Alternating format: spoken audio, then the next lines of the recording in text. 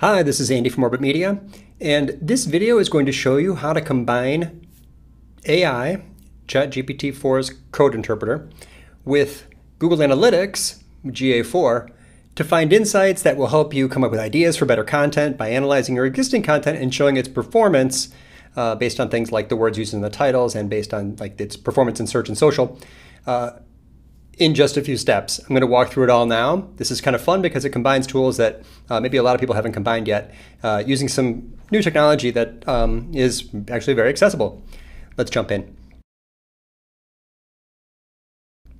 Okay, I'm here in Google Analytics. This is the just real-time report. Okay, the first thing I want to do is to find the pages and see their relative performance. So I'm going to come in here to the engagement section and go to pages and screens. So it's going to start with just like the page location maybe as the default, and there's like, here are your metrics. The first thing I'm going to do is customize this to pick the metrics that I like. These are the metrics that I like best. So I click the pencil to customize, and then I click the metrics download. I've turned off those charts because they're not super useful to us. And I got users, sessions, engagement rate, average engagement time, views, don't really care. Session conversion rate I do like, conversions I like, bounce rate, great. So if there's anything here, maybe like session conversion rate that you don't see, just come down here and search for it, and then you can click to add it. So this is how to get the data that we want to measure the performance of content, which generally we're talking about the kind of top of funnel metrics, middle of funnel metrics, and bottom of funnel metrics. I guess this would be kind of a middle of funnel thing. Okay, so then I click apply. And I click save 3 times because that's how it works. Save, save, save. And then I wait for it to say change is saved, and then I come back. Okay, I want to give AI the data about the titles. So I'm going to right away switch this to the page title and screen name. And I also want to see the performance of these things in terms of their traffic sources, which varies. So I'm going to come in here and just choose the source medium, for example, or let's just take medium, session medium, and add it as a secondary dimension. What you just saw me do is to click a plus to add data from another report, right? Add another dimension to this. Primary dimension is going to be my page title, and my secondary dimension is going to be just medium. Just big picture. Medium is the broad origin of traffic. Source is the specific origin of traffic. But this has got all kinds of stuff and not just blog posts. I'm really trying to do this for my content marketing, so I'm going to do one more thing to this report, which is to add a filter. The filter is going to show me just the pages for my content marketing content. So I'm going to include only when the page location contains the word blog. So instead of checking a box, I'm just going to type in the blog and then choose all values containing blog. Apply. Okay, now I am looking at the performance of each article. It's listed by page title against its in different mediums and against those metrics that we selected, which were engagement rate, average engagement time, session conversion rate, stuff like that. This is the data that I'm looking for, and I'm going to now export this data. I've got my date range set to January 1, so I've got 6 months of data here. I think you'll need to, especially for low traffic sites, you want to choose a longer date range. Now I'm going to click to share this report, download the file, and I'm going to grab it just as a CSV. It's now downloading the file. That file is sitting on my desktop. And for the next step, I'm going to import this into ChatGPT.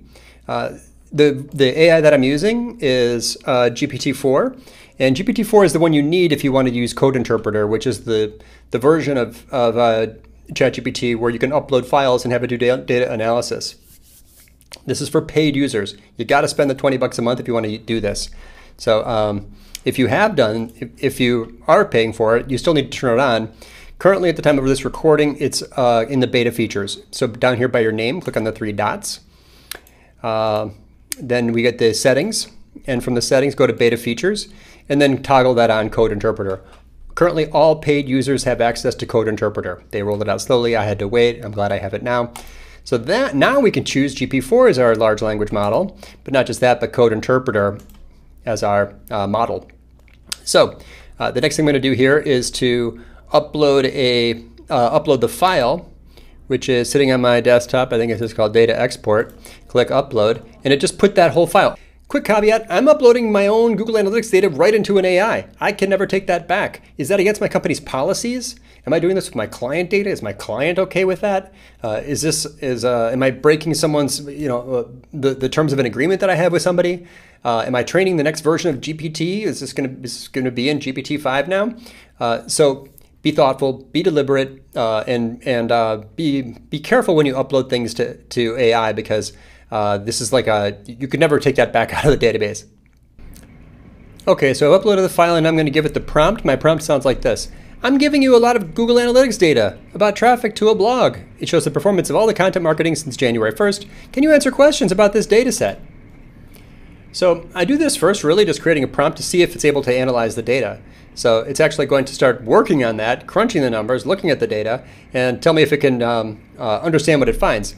And it comes back and says basically, yes, like this data set includes the following columns. It's interesting, Code Interpreter will actually show you its work. It's using, I think, Python code to try to understand this thing. And then here's the data. Now it's asking me, now that we understand the structure of the data set, what specific questions would you like to answer? Great. Okay, my next prompt is going to be a little bit more detailed. I like to begin prompts by telling AI who it is first. You are a data marketing analyst, and what skills it has. You are an expert at making data-driven recommendations.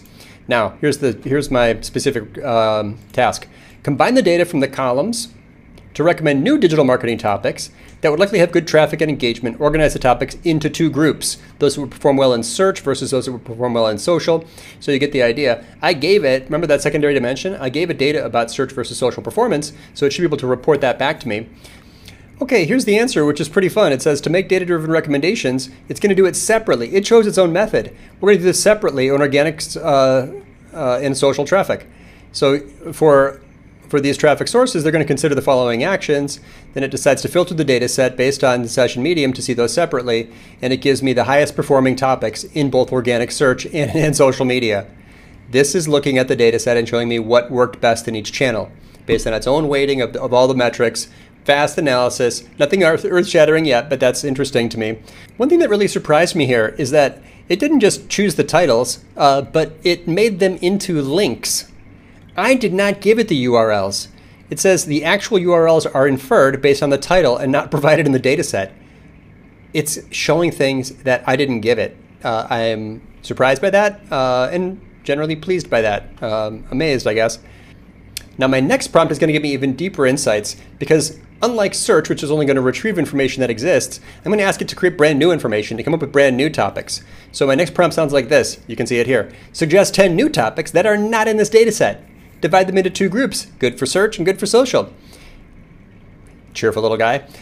Sure, I'd be happy to suggest new topics for your content marketing. Good for search. These are things that I had not written about. These are some topics I hadn't covered. So this is not bad ideas here already. Good for search and good for social. Generally pleased with what I'm seeing here. So if that didn't impress you and you didn't think that that was very useful, keep in mind we only gave it a couple of prompts. The most insights that I get out of AI are when I go much deeper into the conversation and prompt it 5 or 10 times. What I did in this conversation was actually go much deeper. I asked it to make me a scatter plot chart, which I thought was interesting, but everything was crowded here around that one axis. So I asked it to make the chart a log scale chart, which it redrew, showing content performance, engagement versus traffic. It was not able to make an interactive chart where I could click on the dots and I could see the article. So that's not really that useful to me. It explained why. Then I asked it to find articles that did well in one channel but not another. It inferred what doing well and doing terribly was, and then gave me an answer. These are the ones that did great in social, but not as well in search, showing me the data behind them. Then I asked it for the opposite, then I asked it for more details to do the same analysis, but based on engagement and not traffic, which it did and did a pretty good job of. Again, showing me the relative engagement score for each of these articles. I also asked it which articles had above average engagement but below average traffic, which it did which it did very quickly. That's a useful report because it shows you what you can keep promoting. These are things that are very engaging but haven't been seen by enough people. And then finally, just kept going deeper. I asked it to create a brand new metric called awesomeness. and to blend traffic and engagement into one number, and then show me the top 5 articles in terms of awesomeness, which it did, but I felt that these were a little bit heavily weighted in a direction that I didn't like, so I asked it to change the awesomeness metric to reduce the weight on traffic, and then do the analysis again, which it did. You can see it's showing its work.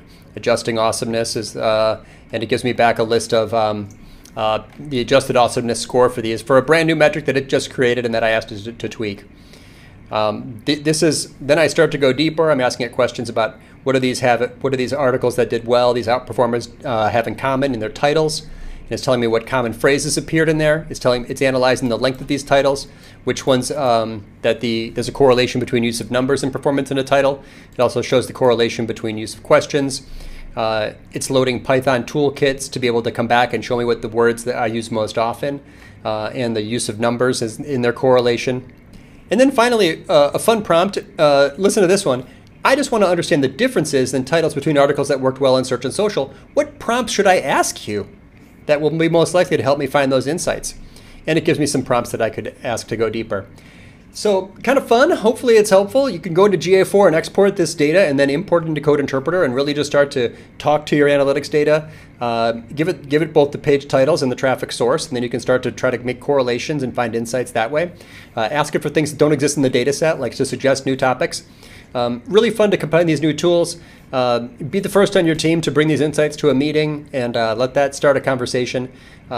And see if you can if AI can help you sharpen your focus on certain topics and iterate on your content strategy for better results forever after.